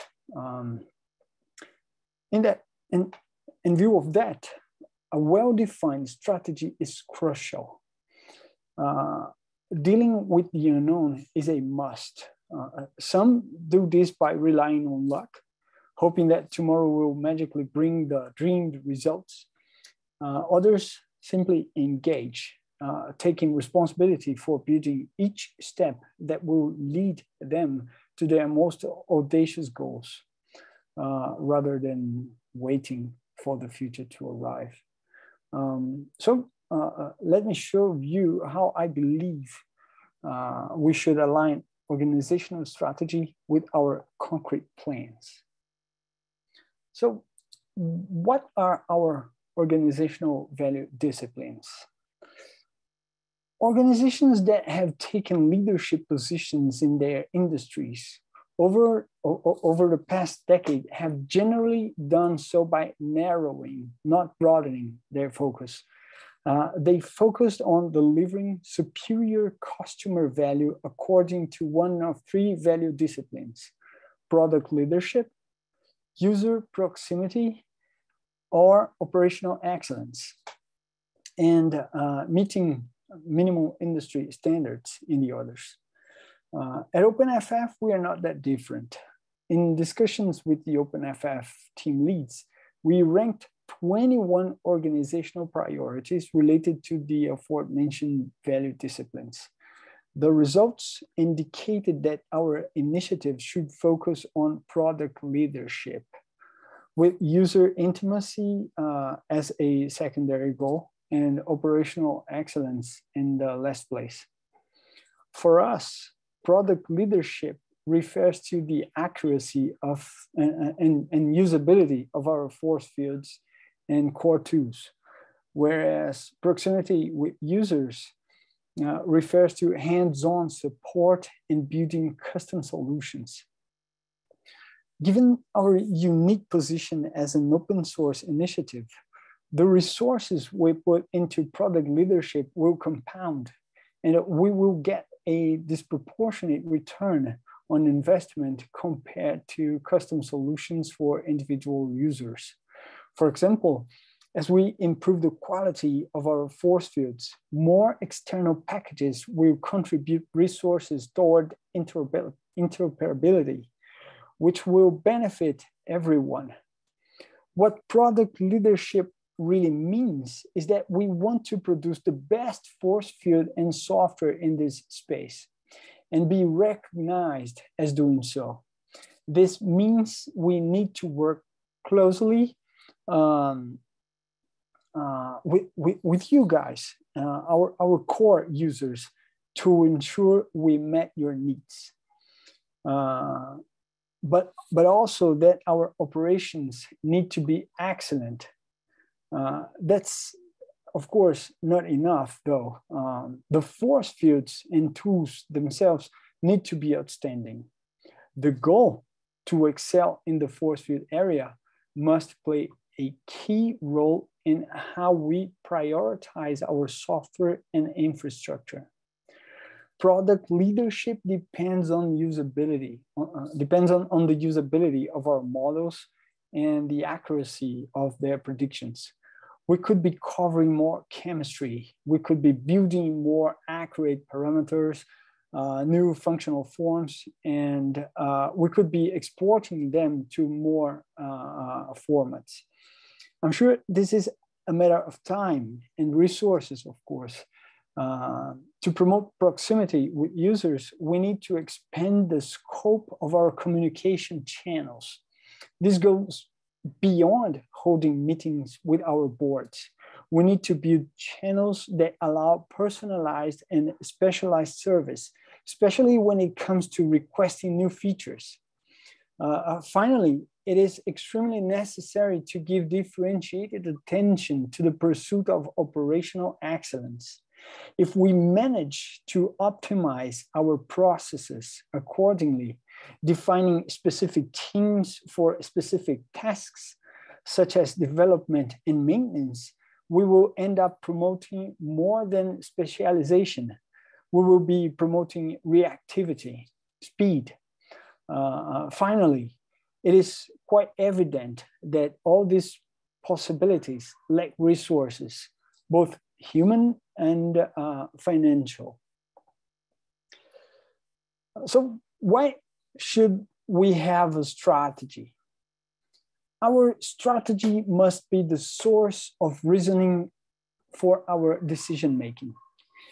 It is the strategy that should guide the process of building our project portfolio, and this should be based on how we will add value to our users. Projects, in turn, need to allow the delivery of results that, when analyzed collectively, reflect our mission. Our daily work must be focused on achieving this mission. Of course, we need constant monitoring so we recognize when we go off track and can readjust. Our strategy must serve as the key basis for everything we do, but also must be something that adapts to reality as the project goes on.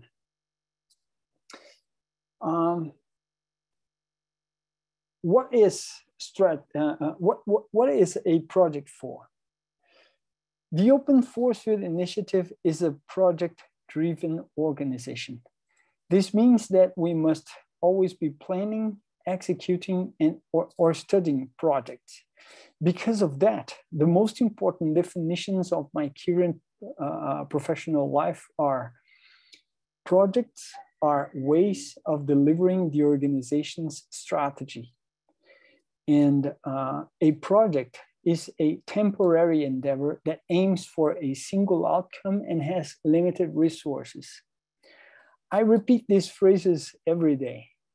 I need to internalize these two definitions like I internalize my daughter's name. I do this to empower myself when I need to decide in favor of the projects I manage, and consequently in favor of our organizational strategy. Projects serve to translate the strategy into reality. Projects are where we actually take action and make decisions. When we do this in an organized and appropriate way, we always have the chance to reduce the risks inherent to the process and speed up the launch of our products to our user community. As we need to understand that time and cost are extremely closely related. Continuous improvement must also be considered in our project ideas, as it is through this that we will pave the way towards excellence. Thus, we need to learn all the time in every opportunity, because this is the mindset that will drive us to improve every day and that will ensure that we will continue on the right path. To continue to succeed into the future, we must continue to innovate in a sustainable way. So, how does strategy affect our daily lives? The Open Force Field Initiative, or something similar to it, has been dreamed of by different players who are interested in building a solid bridge between academia and industry. Even here in Brazil, professors like me have always conjectured about the possibility of designing some kind of organization that would work as a link between research groups with the potential to do science and develop technologies, and companies with the budget to offer support. So please know, we work in a pioneering organization. If you are part of the OpenFF team, feel privileged, as your role is to contribute to the solidification of an extremely audacious undertaking. Hopefully, many of our pharma partners feel the same way about the effort as a whole. We're excited about the way this project allows us to share and interchange ideas and data and work together as what sometimes feels like a global team with no single organizational home. I would like you to understand how we, as an organization that brings together professionals with different skills, are ahead of our time. If you, like me, have been in the workforce for over 20 years, I'm sure you'll agree with me when I say that the Open Force Field Initiative is a genuinely avant-garde initiative. Instead of hierarchical structures, we implement interdisciplinary structures. This implies understanding that we act as if we were our own bosses. As we contribute each in our own way, unique and complementary skills. Instead of bureaucratic bonds, we implement value-based relationships where we seek to provide value to one another. Instead of activity management, we implement self-managing teams as each of us is self-motivated and highly inspired in doing what we do. Instead of centralized information, we implement distributed information, since transparency is one of our pillars. Instead of sector results, we value collective results, as we understand that we are free to do what we do because we trust our co-workers will take care of the other tasks that need to be performed. Finally, instead of a physical environment, we seek excellence in the virtual environment, which allows us to achieve considerable financial savings. In short, we are able to reach extraordinary levels of achievement because we have the freedom to make the most of our abilities, which means that we feel free to put our knowledge and our abilities at the service of this organization with the attitude of someone who knows they have the freedom to do so. All of this is the result of a judgment-free environment. And how can you help build, foster, and sustain our strategy?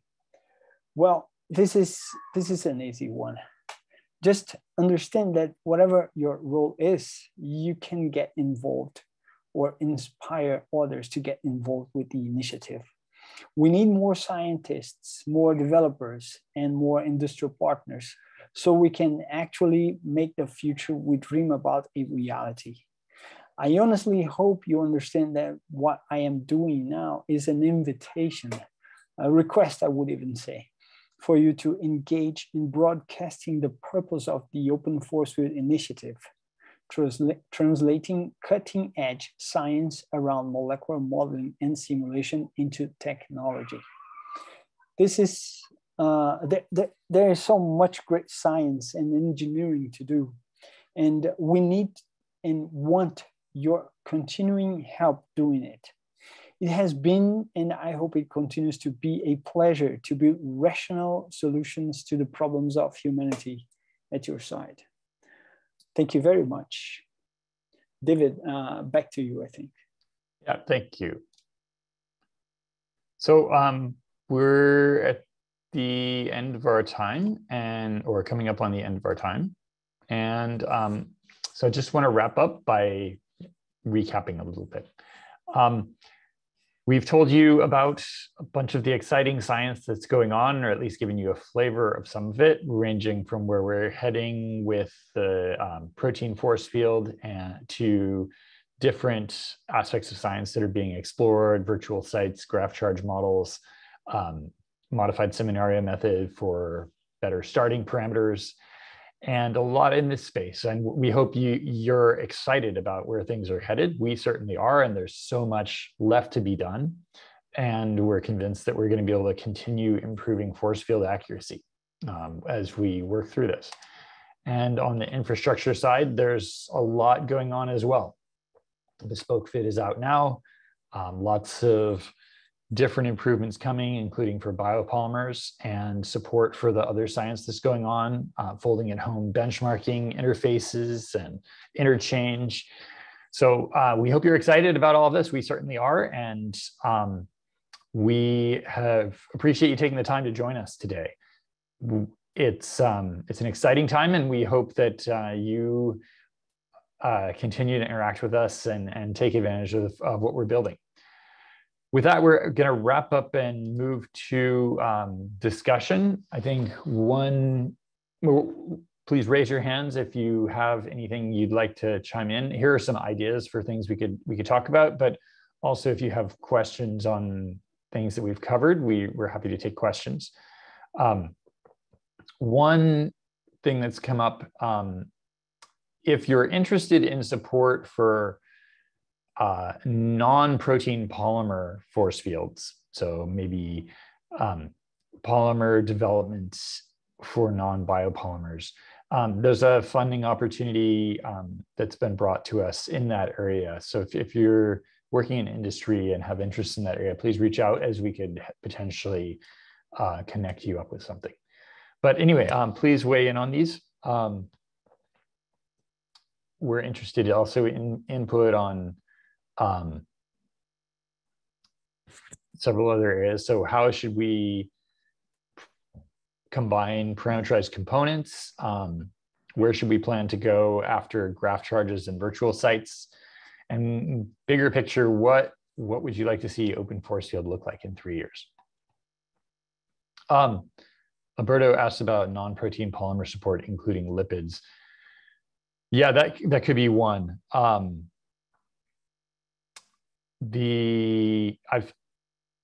shared a possible funding opportunity in the consortium advisory board channel, so that could be a place to look. But so biopolymers, lipids and nucleic acids might be more in the biopolymers area, but they could fall within the scope of that. Anybody have hands up? I don't see any hands up yet.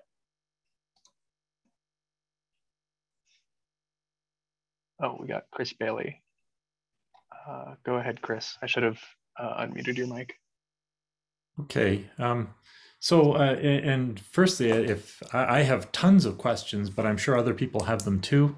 I'll just begin with one, and that is with the biopolymer force field, one of the things that makes it difficult to apply a Smirnov force field is that the Smirnov approach depends upon using substructure search to identify where to apply parameter. But with a biopolymer, once you know it's a histidine, you actually almost don't need that kind of format anymore, in that you know from the graph all the torsions, they're all in a library. So this whole aspect of, for biopolymers with residues, you've got, it seems to be library structured. Could one adapt the open force field so with biopolymer, perhaps we don't need to use this substructure-based matching, but instead take advantage of library parameters and library charges? Yeah, I jump into that, and I would say two fronts. Number one, I mean, that's how T-Leap work. That's how a lot of existing tools work, and so you know, there wouldn't be really an advantage to reinventing that, given that the infrastructure already exists. The second is if I don't know if you've looked at our FF14 SB port, but we do this library approach, and what we wind up with is kind of a large unwieldy force field. Because we have to cover different protonation states and consider cases where things are C-terminal or N-terminal or both, we end up with this explosion of very large parameters, and it makes the force field sort of hard to manipulate and hard to reason about, where, you know, we look at our small molecule force field and we can point at one particular torsion and say, hey, maybe we should split this up in different chemical contexts.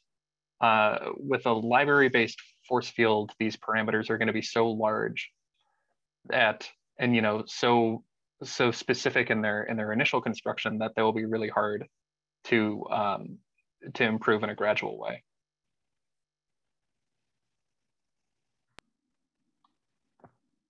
Thanks.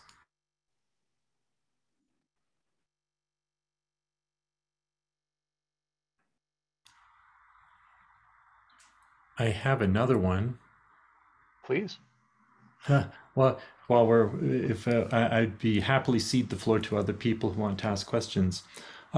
In Lily's presentation on the virtual sites, it really struck me how when we looked at the overall objective metrics and how well they improved, the improvements were modest, but that was kind of looking at the global parameters. And what I'm wondering is whether the global metric improvement is how you assess the overall force field, but with the virtual site. So this is looking at the objective function in terms of the overall improvements to the energies and torsions.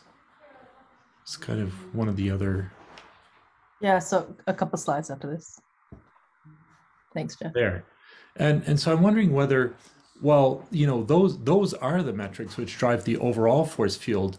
I'm wondering whether it's worth saying, well, where we would look for improvements with the virtual sites is in the chemistries that are actually using the virtual sites. And that's something that I wouldn't mind seeing is, you know, in the DDEs and in the RMSDs and the torsion fingerprints, how much of an improvement was actually attained in the chemistries which were really using and exercising those virtual sites.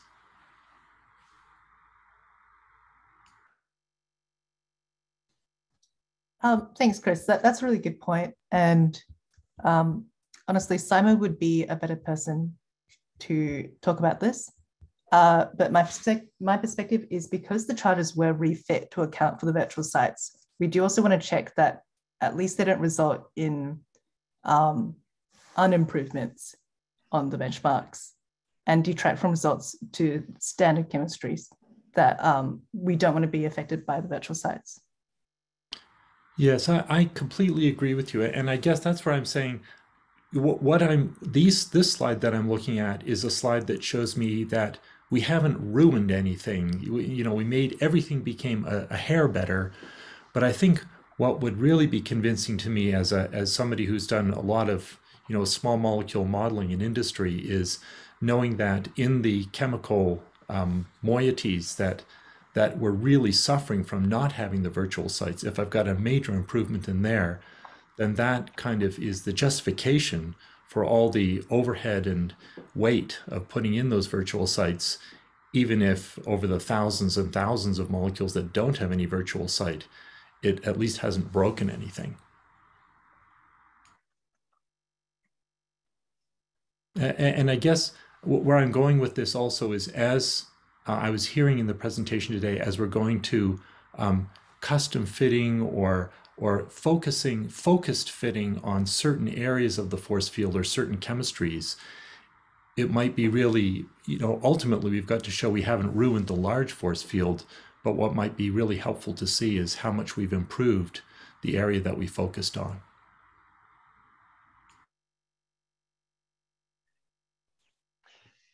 Yeah, I think that would be a good idea. And we actually had a question from a member of the governing board the other day about where exactly we're planning on putting virtual sites.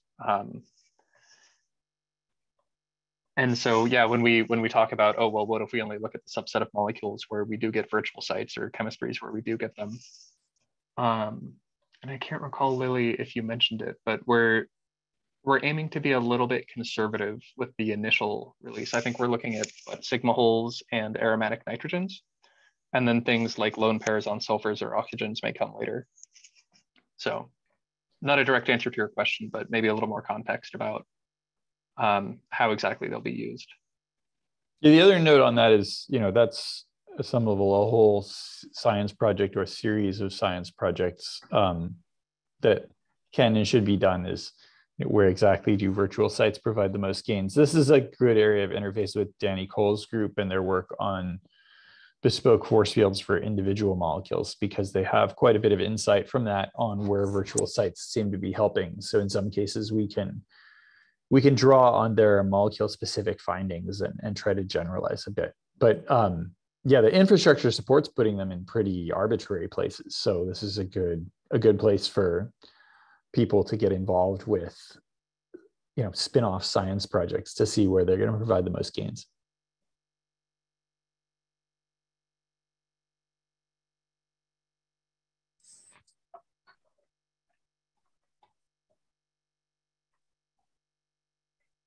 I'm going to go back to our discussion slide. There's a lot of great discussion happening in chat. Oh, and I see I'm misaddressing my messages. But yeah, does anybody else want to ask a new question? Feel free to raise your hand for a new question on voice chat, or we can continue in the text chat as well.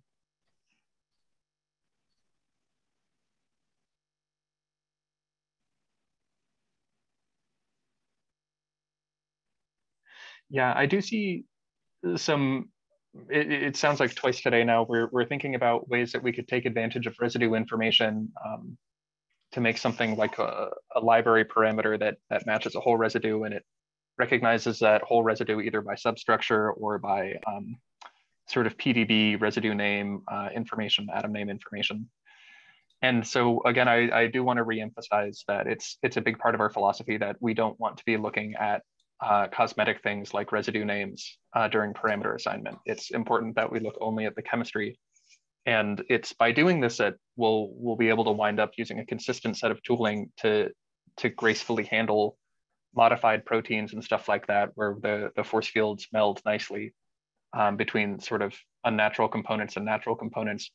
If we start treating the protein as whole substructures or something like that, I think we do get ourselves in a little bit of risk that the arbitrary small molecule part of the force field and the protein part of the force field won't end up being compatible.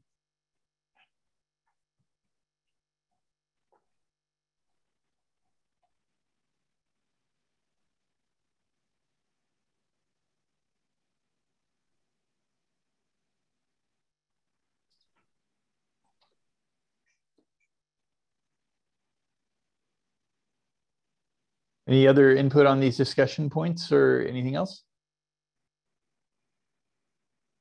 Oh, this is also a good time to mention, do we have a slide on this? The follow-up workshop topics. Oh, we'll be sending out a survey shortly. We've assembled, and we'll do that in the general channel, and we'll also send a follow-up email to the invitation to this meeting. And so you'll have 1 week to vote on follow-up topics that you'd like to be the subject of an interactive workshop. Yeah, so we did this before and it worked well. So we went really fast through a lot of things today.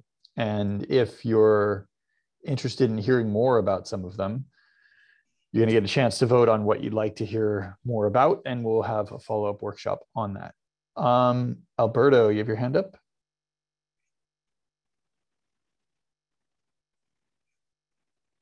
Yeah, and Alberto, we've enabled your microphone, but you need to turn it on from your end. Yeah, can you hear me now? Yes. Yes. Okay, for the virtual sites, couldn't we look at our QM data and find examples where the electrostatic potentials differ from QM to what we currently have, and use that to identify places where we could help with virtual sites? That's a great question, and I'll let Lily take the first swing at that. But if she declines, I can jump in. Yeah, that's a good question.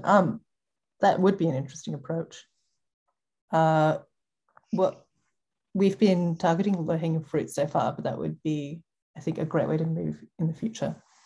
Jeff, did you have anything else to say? Yeah, so one interesting thing is that, like I talked about, our QC stack is a little bit particular, and it has to deal with some interesting constraints. And so generally when we run our QC jobs, we're not saving the wave functions or the output electrostatics grids. But shortly before he left, I think Simon did recognize the importance of having a large, diverse set of completed QM jobs where we have this information where we can reconstruct the electrostatics grid or the electron density grid. And so before he left, he put together a very large data set of molecules that could be good candidates for virtual sites or other sort of charge fitting. And that's something that we can draw upon now that it's done. It took a while to run on QC Archive, but now that it's available, we can draw on that to do exactly the kind of things that you said. Great. Oh, and Pavan has posted the data set for that in the chat if you want to go check it out. I'll do.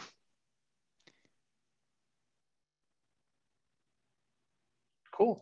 Well, thank you so much, everyone. We've reached the end of our time, but you're probably all on Slack, and you can feel free to contact us in other ways. Again, be watching your email and the general channel on Slack for the link to the follow-up workshop poll. And we know that all of Europe is about to go on vacation for 2 months, so we'll probably be scheduling these follow-up workshops to happen in late August or a little bit later. And that will also give our presenters time to assemble software that you can actually install and distribute notebooks. Thanks, everybody. All right, see you later. Thank you. Thank you. Thank you.